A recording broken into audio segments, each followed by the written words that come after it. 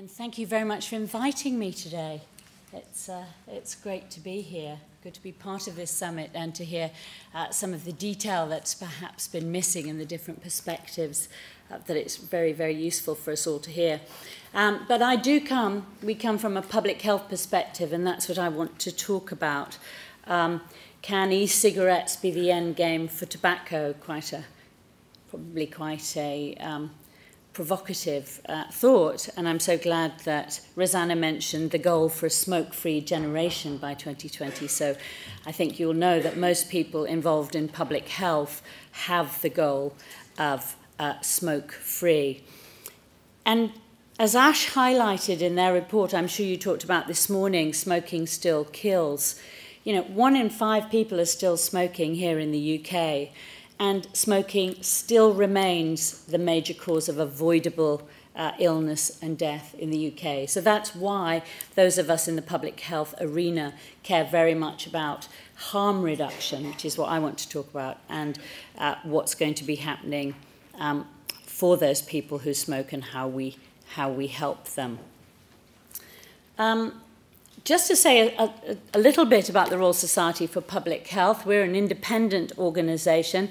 We've got a long history. Anything with Royal in front of it usually has a fairly long history. So we were around in the times of John Snow and cholera, and we actually inhabit John Snow House in the City of London.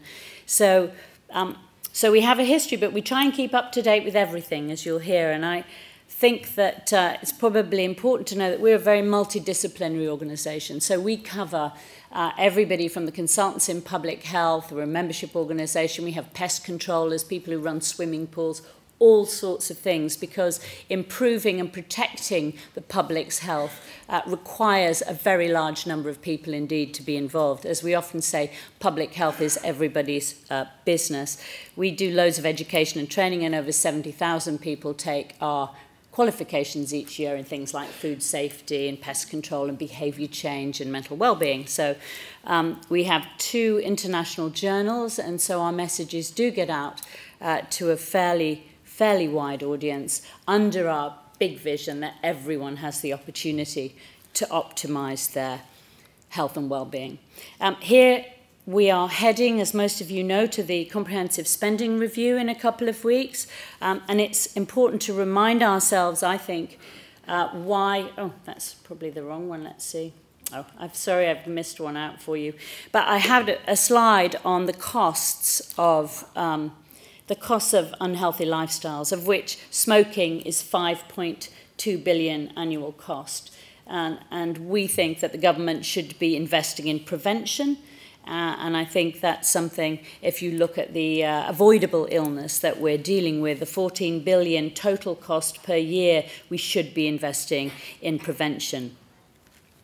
So the availability of e-cigarettes, along with nicotine replacement therapy, has really provided us with an alternative source of nicotine for smokers. And over this summer, want to talk about is the policy paper that we published on where we set out how e-cigarettes could help in the bid to reduce smoking because they offer that safer alternative.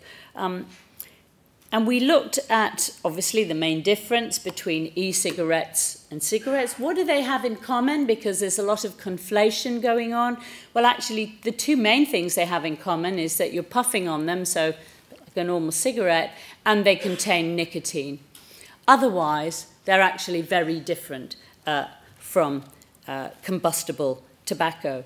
And according to the latest evidence, of which I'm sure you've heard a lot today, but the recent Public Health England evidence review, which showed, I think, very clearly that e-cigarettes are significantly less harmful than combustible tobacco. But there is a problem, and that is that the public don't necessarily understand that. And this is something of been great concern to us.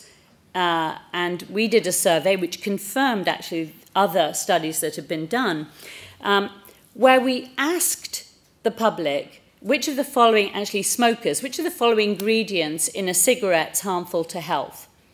And I think quite shockingly, along with the tar and arsenic, which I think the name's obvious, that's pretty harmful to health, 87% of people thought nicotine was harmful. And I think what we need to do as a public health community is change those perceptions. Cigarette smoke contains over 4,000 chemicals, got over 250 of them known to be really harmful to health, causing all sorts of serious conditions. But of course, not nicotine, as we've heard today. So is fear of nicotine putting off people from taking up e-cigarettes? And if that's the case, how do we persuade them otherwise? Because we're concerned that smokers understand relative harms. So in our policy paper over the summer, what we said was, well, we equated nicotine to coffee.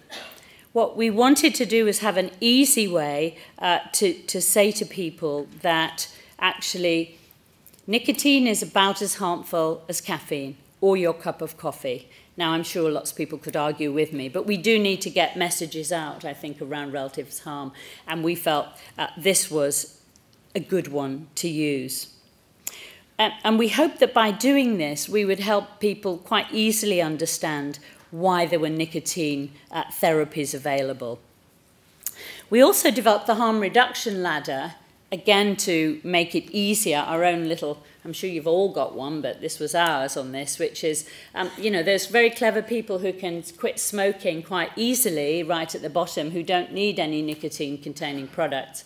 But as been mentioned earlier in this session, we're left with a lot more hardcore smokers now, and they really need some support. We did some research also that showed us that 2/3 of smokers wanted to give up tobacco. They really wanted to give up smoking. So we need to help them to do that through nicotine replacement therapies, lozenges, patches, and e-cigarettes. And right up on that red harm, we do not want them to be smoking.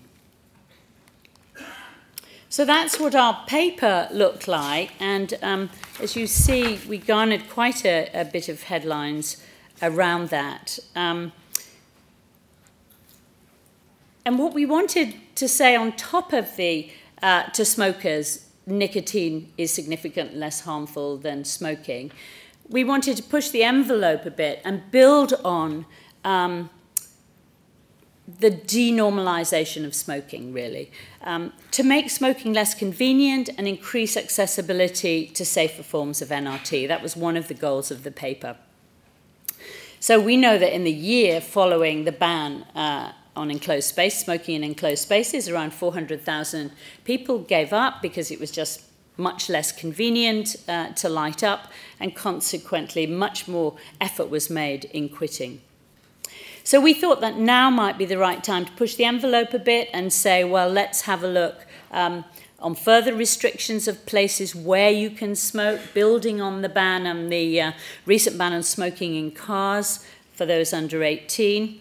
And again, at the heart of this was about denormalized smoking. So we suggested banning in smoking exclusion zones around pubs, bars, parks, and school gates. We're following the approach from many other countries, as you probably know, which have proved to be quite successful. So we looked at Hong Kong, which has its ban in outside areas in parks and beaches resulted in a 7% reduction in smoking.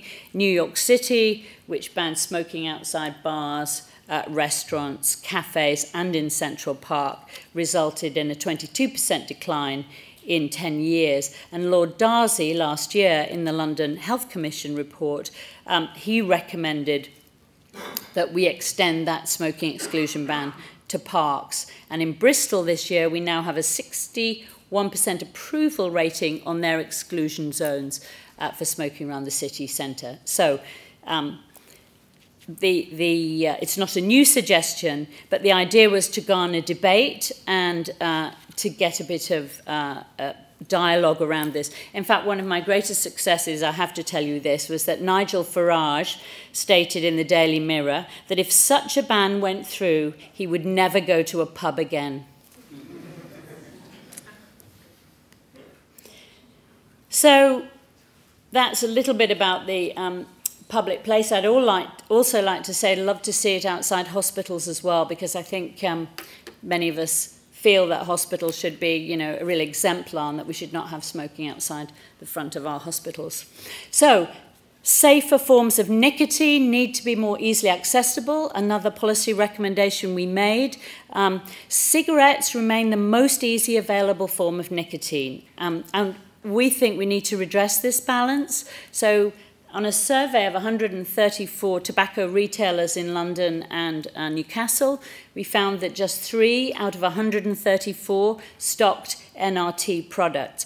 So if you're nicotine dependent, you pop out in the morning, you go to your local shop, of course you're going to buy the cigarettes because you are not being offered any other choices.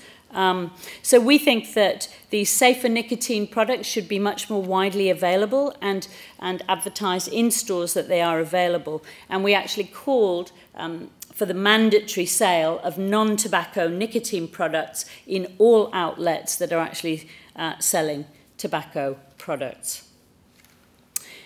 The other thing we recommended was, which I think you've probably covered a little bit today, but the greater utilization of e-cigarettes by smoking cessation services. So you'll have heard that Leicester was the first cigarette-friendly service, and I know you've heard from Jim McManus this morning from Hertfordshire. Others have followed suit, so it's really great to see there's been some progress made in this, but it's by no means universal. And given the popularity of e-cigarettes as a quitting tool and evidence, and the growing evidence, we think that we really should be seeing all of our services offering the option and the support around e-cigarettes too. The other thing we recommended was that licensing all outlets that sell tobacco. As you know, we have the negative licensing here in England, so you know you can't sell tobacco to people under 18, but having a negative system means that nothing much positive happens, and we have 207,000 children every year between the ages of 11 to 15 taking up smoking. So if we had a positive licensing, then local authorities would be able to check that retailers were complying, and that I think would be a much more robust system. So that's what we would hope for. So a final point to end on. I actually had to ask myself, is that really a word? Denicotinization. I'm not sure, but so just take it as something, some loveliness from the Royal Society of Public Health that you heard here today. But we've asked ourselves the question, is denicotization an option at all? If smokers were still free to smoke, but without the addictive substance driving behavior, what would that really mean? And I think genuinely concerns, and I think people have talked about reducing nicotine levels in cigarettes, but the concerns are that this would lead to people smoking harder for the nicotine and or more frequently to compensate to get the same amount of the addiction. So what if it was removed altogether? And we haven't talked about this before, but over the summer we did a mini experiment, and I don't want any of you academics in the audience looking at me and saying it's not a research, it's not study, it's nothing, anything like that, but it was a bit of an experiment just to find out some things. So what we did was we took a couple of groups of smokers and divided them into two, and we had 6 in each group. One group were given nicotine-free cigarettes. They do exist in Spain, called Magic, as well as e-cigarettes and NRT. And the other group had their regular cigarettes, e-cigarettes and NRT. And we asked them just to log their use over a period of 3 days.